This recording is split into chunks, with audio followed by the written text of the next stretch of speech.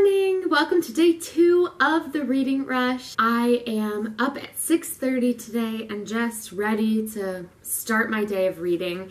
I have a fun day ahead of me where I'm going to edit a video, and I think that I'm gonna make these vlogs daily vlogs, which means that I need to edit all of my video footage from yesterday and get it up sometime this morning. I will say that I woke up and was just ready to read the Nightingale, and I'm one of those people where if I don't get up and exercise first thing in the morning, it just doesn't happen. Like, I will get going through my day and just forget or choose not to. Something about working out in the afternoon, like, it doesn't work for me. So I'm up at 6:30, and rather than start reading the Nightingale, I'm going to go on my morning walk and then maybe do a yoga video when I get back, because I haven't done it in a while and I'm really missing it and feeling like I would benefit from a little bit of yoga. Otherwise today I get to go to the library and pick up some library books. One of those is for a reading challenge for this, and then there are 3 others that are for future reading challenges or just for fun that I have been waiting to pick up. So I think to start my day, I am going to head out on my morning walk and listen to With the Fire on High by Elizabeth Acevedo. I'm excited to get into it. Audiobooks, I love them and I really enjoy them, but I haven't rated any audiobook really highly except for The Hate You Give by Angie Thomas. And there have been lots of ones that I've really enjoyed, but I just don't catch as much on audiobooks. So my goal for my walk today is to really focus on what I'm hearing and like pay attention to the story and not treat it like background noise. Because sometimes, especially if I'm working out or if I'm doing something else, I'll put on an audiobook as background noise, or I'll put on a video as background noise, and I really want to listen and like get the story. So that's my goal. Go for a walk / run, listen to the audiobook, and see where the morning takes me.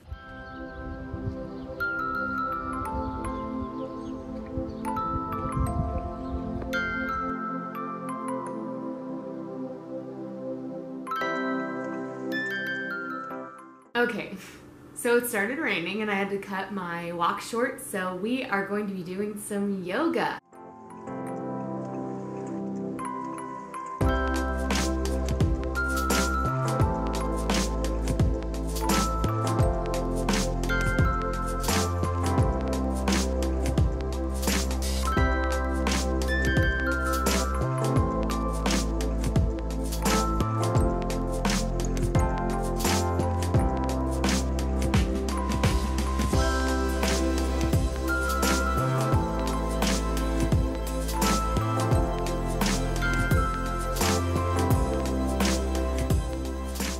Okay, so I got changed so that I could get out of my sweaty clothes after that yoga.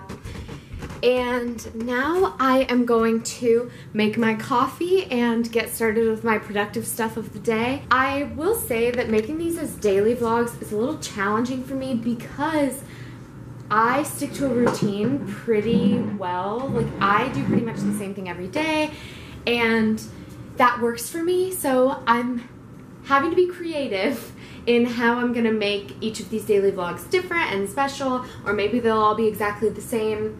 I do know that today I'm going to the library, and then later this week I think I'm gonna go to the bookstore. So I'm mixing it up a little bit, but I'm going to be doing my best to make things interesting. For the most part, you guys will just get a good glimpse into my daily routine, because this is all I do every day. It's the same.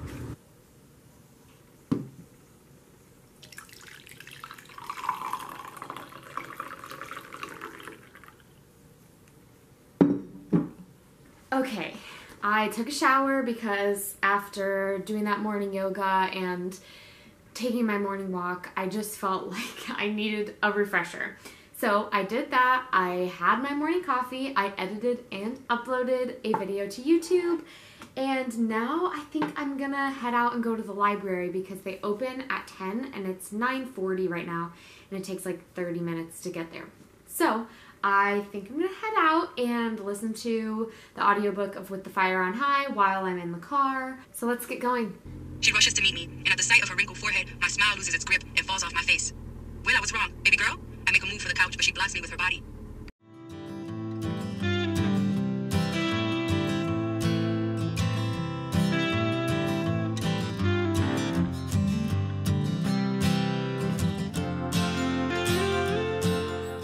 Okay, I am back in the car. I just had a great trip to the library. I picked up 4 books, and I'll show you what they are, but some of them I'm not planning on reading anytime soon. The first one I am reading very soon, and that is Bird Box, and I'm reading this as part of the reading rush. I also got The Woman in the Window. I got The Last Time I Lied by Riley Sager and The Glass Hotel by Emily St. John Mandel. I also went to a little coffee shop that's right beside the library and picked up an iced coffee. So I am ready to get back home and continue on with my day. Okay, I am back from the library. I just got home, and while I was driving to and from the library, I listened to With the Fire on High, and I'm absolutely loving it. I love the description of foods and just how beautifully it's written. It feels like poetry. It's just gorgeous, and it has a cute romance going on in there, but overall it's just a story about a hardworking girl who wants to do something with her life and make a better life for her daughter and is figuring out how to do that. And I'm absolutely in love with Amani's character. Amani's the main girl in the book, and she is just, she's fiery, she's passionate, she stands up for what she believes in. She's also like trying to watch her mouth because she is trying not to curse in front of her daughter, and I absolutely love that because she corrects herself a bunch of times, and it's so cute. So I'm loving it. I can't wait to finish it. I finished about another 100 pages, and I think it's just getting better, and I'm really hooked, so I can't wait to finish it. Now, I do have some book mail that I'm really excited, and this is from Thrift Books, and I do know what it is. However, it doesn't feel as heavy as I expected it to, so I'm wondering if I got the version that I wanted or if it's gonna be something different. I mean, I guess we'll see. I wanted a very specific version of this book, and I thought that I found it. That doesn't mean that I found it. Okay, so it is The Binding by Bridget Collins, and I got this because it's absolutely gorgeous. And it's a book about books, which I have a very sweet spot in my heart and care a lot about books that are written about other books. And when I saw the cover, I was obsessed. The edges, I can't stand how beautiful they are. This book is about a man named Emmett who is working for a bookbinder, and every book that is bound contains a memory that somebody wanted to erase. And then he finds a book that has been bound with his name on it, which means that there are memories in it that he wanted to erase at one point, and it's about kind of his exploration of that. But yeah, it's really beautiful. It is the version I wanted. So when you take the dust jacket off, there's these beautiful naked covers that are embossed in gold, and it has the edge of the book as well. And the inside cover looks like this. Overall, it's absolutely gorgeous, and I bought it because the book sounds really interesting, but also because it looks absolutely gorgeous, and I needed to own it because this is beautiful. I think that in terms of covers, I'm a sucker for like dark books with gold embossing on it. I will buy it every time.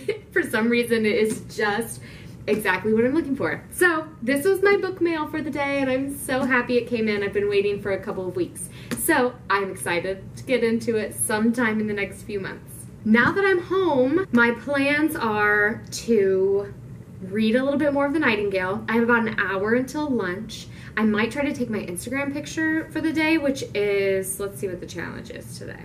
The challenge is to cosplay your book character. I don't want to cosplay a character from the Nightingale, but I might cosplay a character from Bird Box because I think that would be really fun and so much easier than dressing up in a full 1940s Parisian outfit that I don't own. So I might dress up like Mallory from Bird Box. We'll see.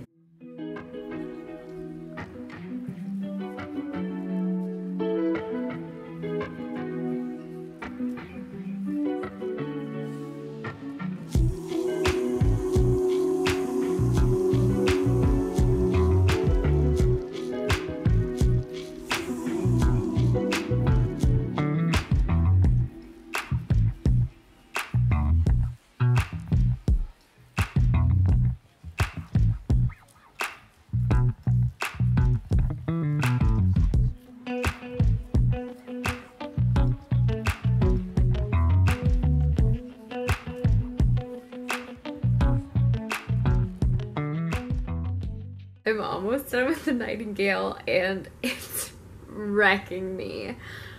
I'm an emotional mess. I'm only 2 chapters away from the end, so I'm going to power through and finish it, but I just wanted to come on here and say that I am feeling it. I feel that last chapter really got to me. Gosh darn it, if that book didn't destroy me. Oh, I'm a freaking mess. Well, I cried a lot. Especially the last chapter. The last chapter really messed me up a little bit. And I will say that it answered my question of who the old woman at the beginning of the story is, who's telling the story in 1995. It was moving. It was beautifully written. It tied together every loose end perfectly. I'm heartbroken and I'm happy and I feel so full of light and love and joy and sadness and heaviness. I mean, clearly this book is taking place during World War II in Paris, so you can kind of assume what the subject matter is about. It's about what the people of Paris had to go through and what they were surviving during this time, and that's not something I have read a whole lot about. I've read a lot about Germany and the American side of it, but reading about the Paris side of it and just what all kinds of different people had to go through, whether you were Jewish in Paris at the time or whether you were not, whether you were feisty and wanted to fight the war or whether you wanted to maintain the peace and just survive, and how hard it was to do any of those things.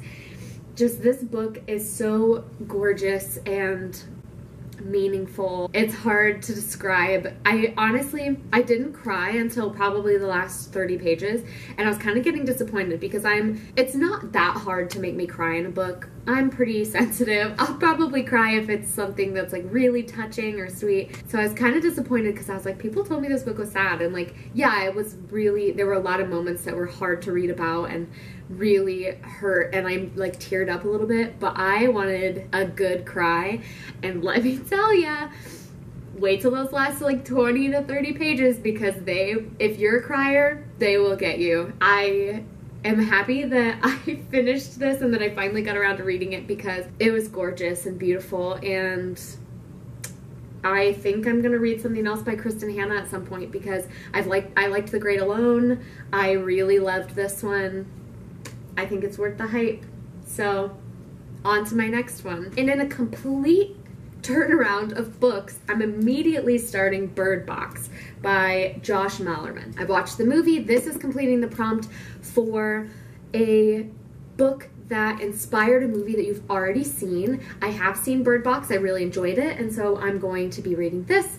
And I do have questions from when I watched the Bird Box movie because I feel like there were things that just weren't explained very well, and I always find that when I watch a movie and something doesn't seem like it was thoroughly explained, that the book sometimes does a better job of going into detail, explaining why things happened the way they did and what is actually going on. So I'm really excited to get into this. It is also kind of going to be tentatively for the challenge of reading a book in a genre that you don't read a lot of or that you've always wanted to read more of, because I really want to get more into horror. I do have Mexican Gothic on standby. If I read books quickly, I'm going to use that as the prompt, but this, if I don't get around Mexican Gothic, this is going to be completing that prompt. All right, I am ready to get a little spooked. I'm ready to be a little freaked out. Okay. So I didn't jump immediately into reading because I am currently reading the webcomic series Lore Olympus, and it's basically like a graphic novel but online for free, and it is telling the story of Persephone and Hades, but it's like reimagined. It has all of this Greek mythology in it, all of the gods and goddesses and like nymphs and all these like mythical stories, and the illustrations are just beautiful. I feel so connected to these characters and I can't stop. And there are 115 episodes in the first season, so the first season just ended. But the episodes are like It takes maybe like 4 minutes to read them because you just scroll and they're not very long. And I'm absolutely obsessed. So if you haven't looked up Lore Olympus, please do. It's fantastic so far. I'm loving it. So I didn't jump right into reading Bird Box because I took a break to read that, even though it has nothing to do with the reading rush. I'm just obsessed with it and I can't wait to finish the first season. I'm about halfway through. Whew, okay. I'm back and I had some work stuff to do, and so I talked on the phone. I've been doing work calls and work emails for like 30-45 minutes now. That was unexpected. So I am planning on getting back into reading. Of course, I also got sidetracked watching YouTube videos. I'm currently watching Books on Lala's Reading Rush. Everybody uploaded their day 1 of the readathon vlogs, and so I've been watching those. Yeah, I'm just ready to get back into reading. I read the first chapter of Bird Box, and so far it's following along pretty closely to the movie, so I guess we'll see how it continues. Okay, it's currently 3:45, and I need to start cooking at 5:45. So I'm going to be doing a 1-hour sprint where I read from 3:45 to 4:45. I'm going to take a little bit of a break and then maybe keep reading a little bit more after that. Or I might go out on a walk. I haven't decided yet. But what I do know is for the next hour exactly, I'm going to be reading Bird Box.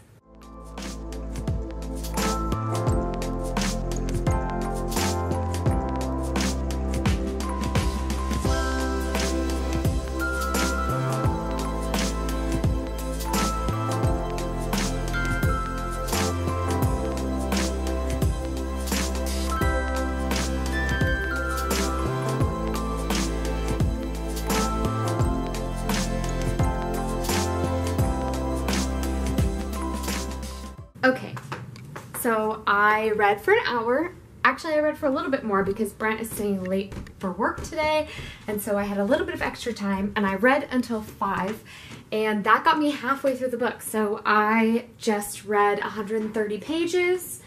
I'm switching my laundry over right now, don't mind me. But I read 130 pages of Bird Box, and it is intense. It is a fast-paced and intense thriller so far. It has very short chapters and it's not exactly like the movie. There are definitely some changes. So I'm really enjoying it. I have been a little creeped out, and I watched Bird Box for the first time right before we went into lockdown. So it was very timely for me and freaked me out a lot. And I just really am relating with the book so much more because now we've lived through this lockdown and this quarantine, and I can understand what it's like when she talks about feeling anxious about being stuck inside and not being able to go outside and not knowing what is causing the problem, what will help, and just their panic and their fear. I just feel so much more connected to it now that we've lived through this pandemic and are still going through this pandemic. So it's intense and I'm enjoying it. I actually listened to the movie soundtrack on YouTube. So there was just a video that had the entire soundtrack, and it was really spooky. It freaked me out, and it definitely made the reading experience much scarier than it would have been if I just read it in silence. So I highly recommend, if you're going to read the book, look up the movie soundtrack on YouTube, because especially the first 15 minutes made me sick almost. It was very stressful.